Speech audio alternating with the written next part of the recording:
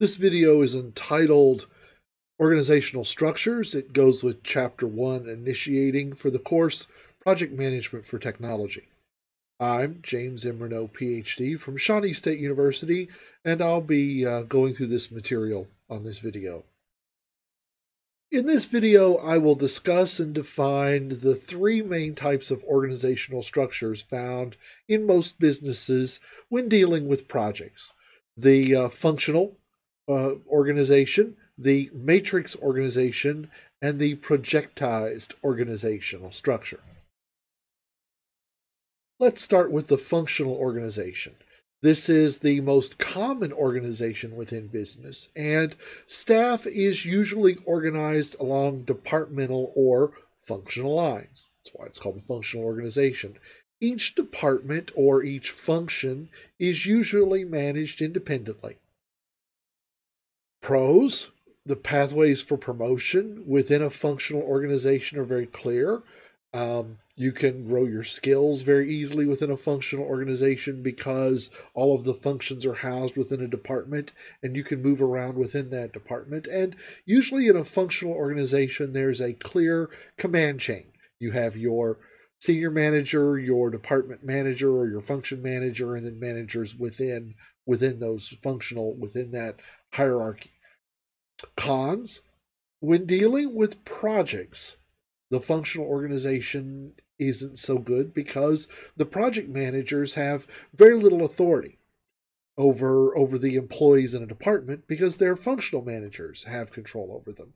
The projects compete for employees, and I use EE as an abbreviation for an employee in my slides here. So the project will have to compete with the departmental needs and the operational needs to be able to get the employees and the skills that it needs. Usually, employees work on projects part-time because their full-time gig within the organization is to work on the day-to-day operations or the things the department needs, and working on this project over here, working on that project over there could be a part-time kind of thing or part of their job requirements.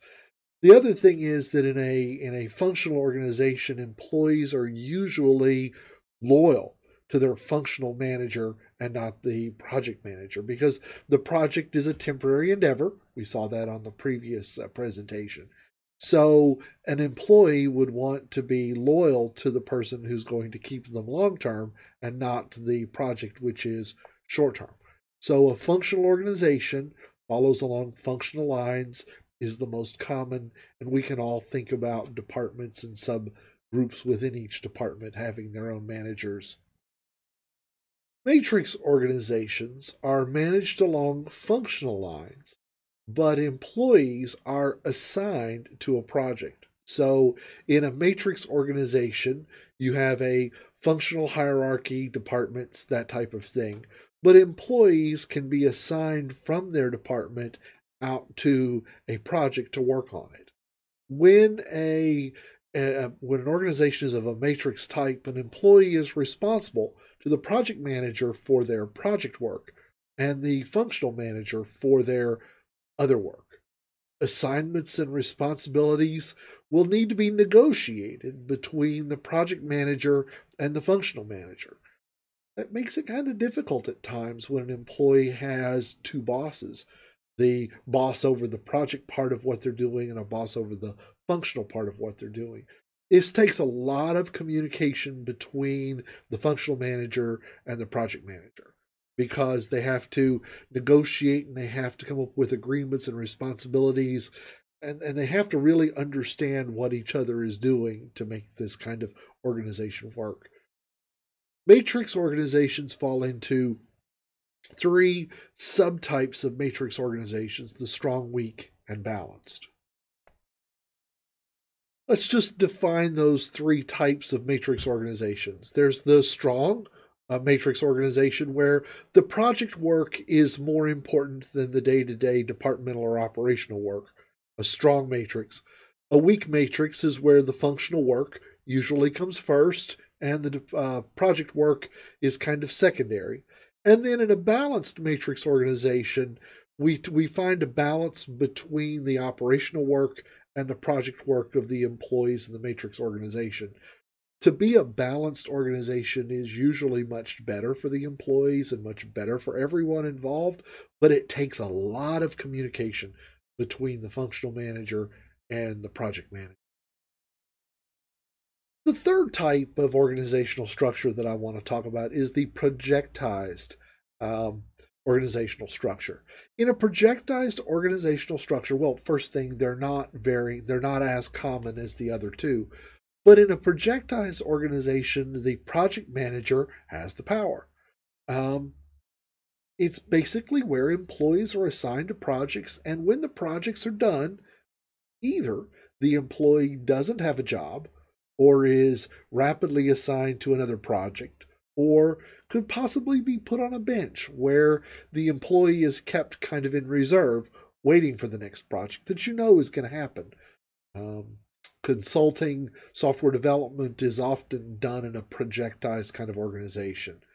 Pros, the project manager has all the authority. They have all the resources full time.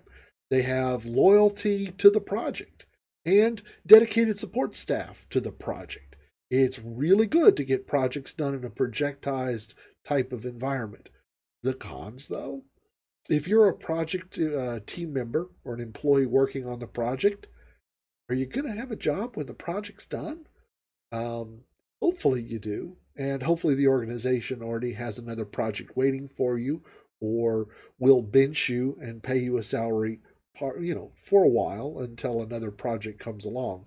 But these are always concerns when dealing in a projectized type organizational structure.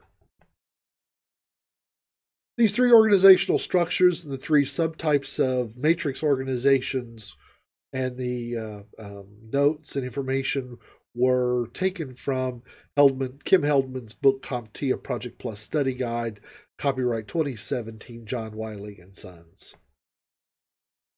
This presentation is copyright 2019 by James M. Renault, PhD. You can contact me at jrenault@shawnee.edu. This work is licensed under a Creative Commons Attribution, Non-Commercial Share-alike 4.0 International License, and I would like to say thank you very much for watching.